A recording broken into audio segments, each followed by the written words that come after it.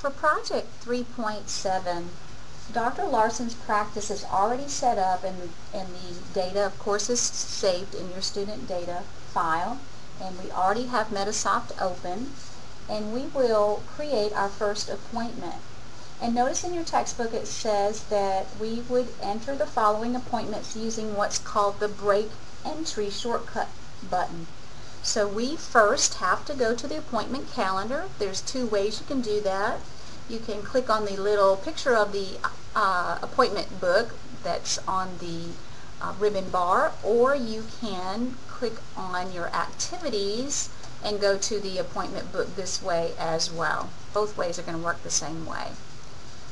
Once we open the appointment book, we have to change the date. The date of our first appointment is going to be October 16th, 2014. And remember,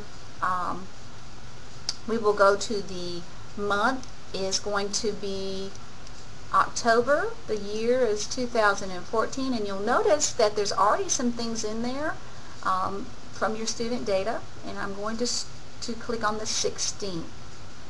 Okay?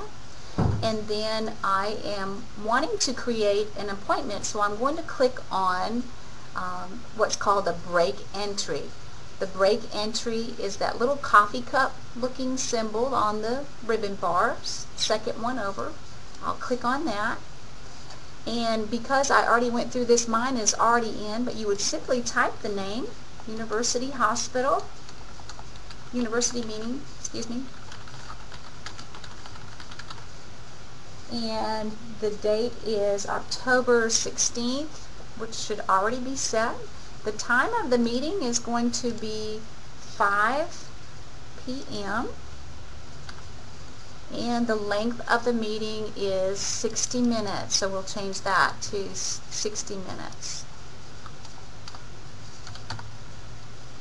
And you can change the color. If you want certain meetings to stand out on your calendar, you can change the color. That could be a useful tool. That's totally up to you. So we will click on Save, and it's saying apply the changes to the current event only or to all occurrences. I'm just going to say current. Yours may not come up that way. Okay? So on October 16th, 2014, I've got an appointment that shows up on my calendar for Dr. Larson.